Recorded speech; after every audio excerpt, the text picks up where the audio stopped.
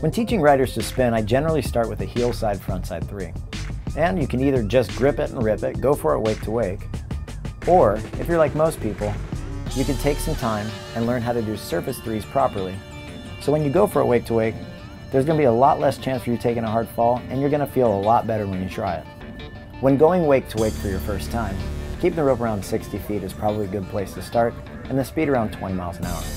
Keys to think about. Make sure you're edging all the way to the top of the wake. Do not spin too soon. Make sure you're pulling with 2 hands while pushing your back hip up to the handle. Make a quick handle pass by taking your front hand off and reaching around quickly, getting the handle back into your other hand. It doesn't matter where you look at the end of your 3s, just as long as you're looking for the same thing so that you gain awareness of when you are done with your spin. You can look at the boat, you can look at the horizon, you can even look down a little bit. Just make it the same place every time so you have awareness of where you are riding. Make sure that you're landing on that runway, and once again, not the helicopter landing pad.